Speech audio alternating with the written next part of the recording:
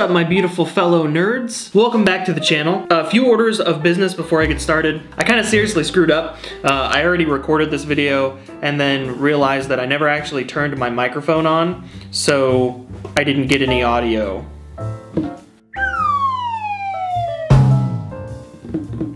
So that sucks. So I'm re-recording and starting over from scratch.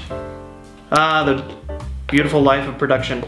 Order of business number 2, obviously I'm in a very different setup than I normally am. That's because I'm not actually home right now. I'm actually house sitting for a family member out of town. I'm actually nowhere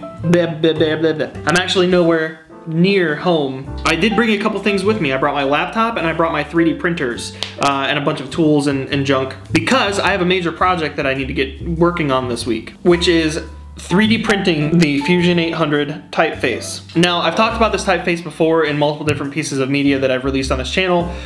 In the World Through Electrospecs podcast, we talked about the Fusion800 typeface and explained kind of what we're working on. I believe that was episode 1 of TWTE, and you can check that out on the channel as well. I also released a video earlier this summer from when we went to the Hamilton Wood Type and Printing Museum. That also gives you some very good information on this project. But basically, long story short, it is a 3D printed movable typeface that will be used on a letterpress printing machine. We will be presenting this project at TypeCon 2017 in Boston, Massachusetts later this month. We've done all sorts of research and contacted all sorts of people and worked with all sorts of people, and we're ready to actually produce the typeface now. But my goal for today is just to get the height right. Now, when you're working with letterpress printing, you have a very specific height that the wood and lead letters have to be at in order to print properly on the letterpress machine. And that is 0.918 inches. And you don't really have a whole lot of wiggle room with the tolerances.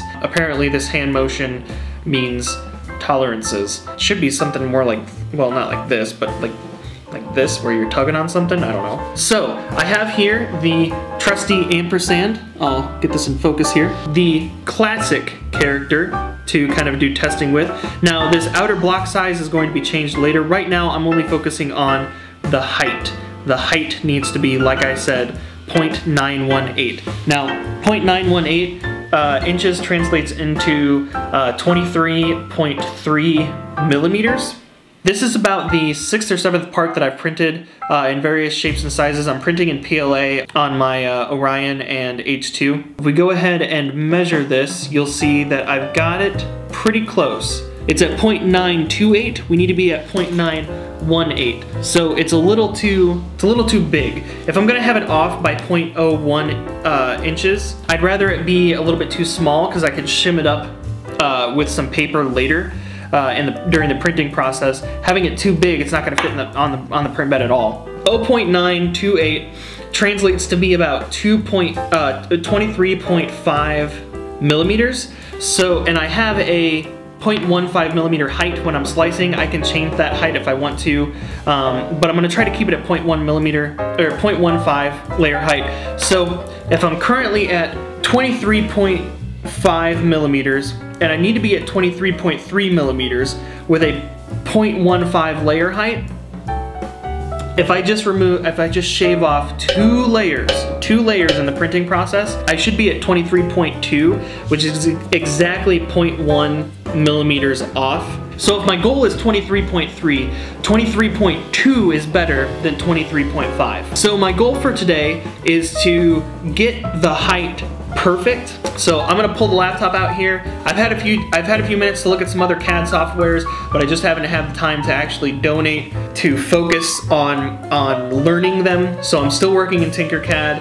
I know Tinkercad is kind of poo-pooed across the community, but I don't have any professional CAD software training, and Tinkercad works fine for this kind of stuff. And the main purpose of this project is to try to make something cool with everything being as accessible as possible. So I'm using really good value 3D printers that are some of the best priced on the market, and I'm also using Tinkercad, which is a free-to-use web-based CAD design software that's so easy that anybody can use it. This is not sponsored by Tinkercad.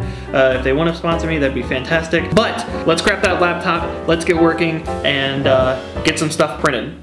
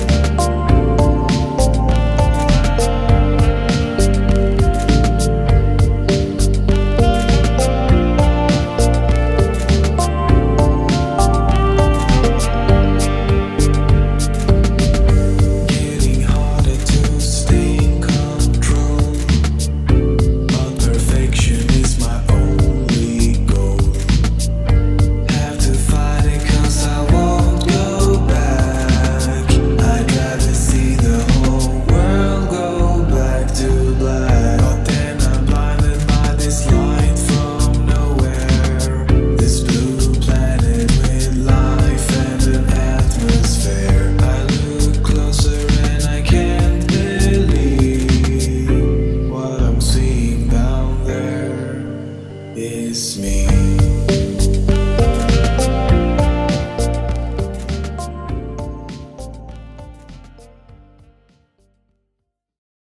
Many a great dark hour has fallen upon us. Much time has passed. Much work has been done. Lo, it is dark.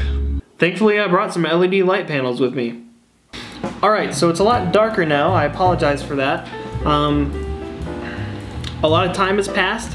I actually ended up printing this a few more times at a few different other settings. I'll explain it all to you in a second. But basically, I'm at a point where I think I'm happy with this now. Alright, really quick, I'm gonna run through this and then I'm gonna go to bed. Basically what I found is shrinkage rate is something that I don't really have to worry about all that much. I'm actually ending up with not as much shrinkage as I thought I would end up with. I know that the atomic filament that I prefer to print in is a lot higher quality than a lot of the other filaments out there. Apparently shrinkage isn't a problem with that filament. I'll probably run into some issues later on in this project with shrinkage, but I'll let you know if I run across that.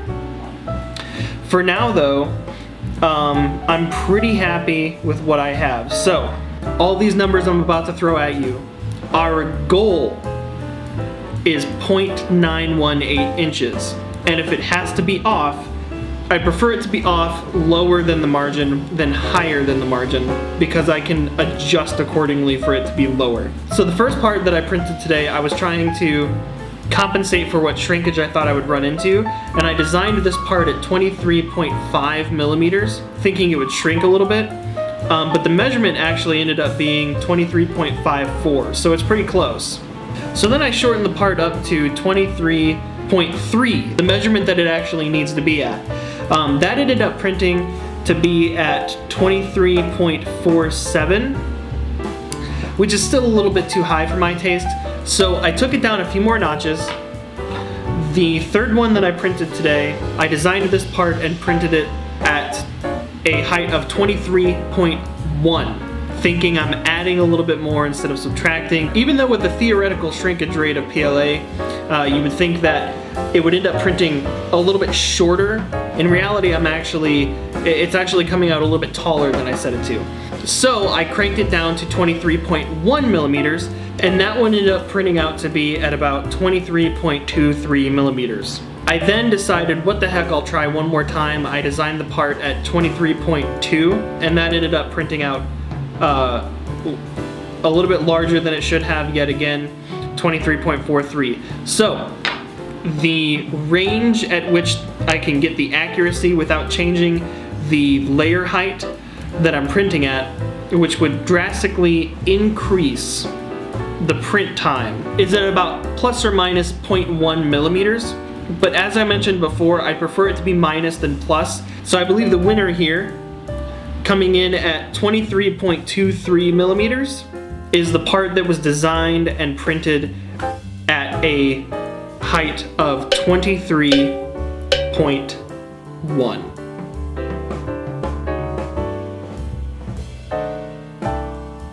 That translates into 0.914 inches. Coming in at 0.914 is close enough for me to be happy with this. Oh man, I'm so tired.